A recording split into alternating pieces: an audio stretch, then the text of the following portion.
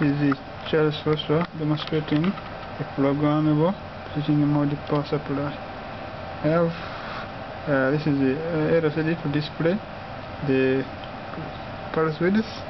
Then I have two buttons. One is to increase or decrease the current for the pulse width, and I have the digital multimeter to measure the current.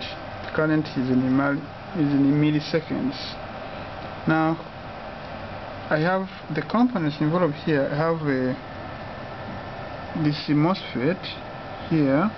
I have the Schlocky Diode here, and I have the inductor here. It has the load is in terms of the resistor here, which is a 2 ohm resistor, and this 1 ohm resistor, which also has a capacitor for filtering. Now when you change the pulse width, we expect the current at the output to change.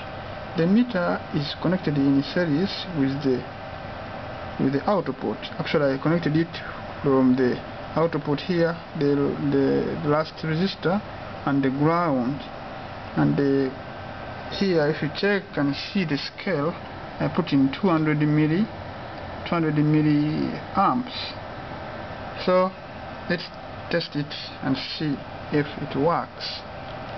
Now at the moment, this is the set maximum, and that's the maximum current. What I can do is to reduce, see if I can reduce this current. So I press my button. Okay, I can see I have reduced the pulse width here, and also the current, it has dropped. So I can continue to reduce. See. Okay, clear. Yeah, I put this at the minimum, so it locks that. So I can see. Let me see if I can increase it. Good. Yes. So this is the simplest switching mode power supply you can use. This is the buck switching mode power supply with the use of just a MOSFET. For this time I used the any channel MOSFET, and about 10 micro henries inductor, then a Schlocky Diode there, and then the resistor as my load, 2 resistors. That's it. It's very simple and easy. Oh, maybe to add, I use the pulse width modulation, which is generated, programmed from this PSOc.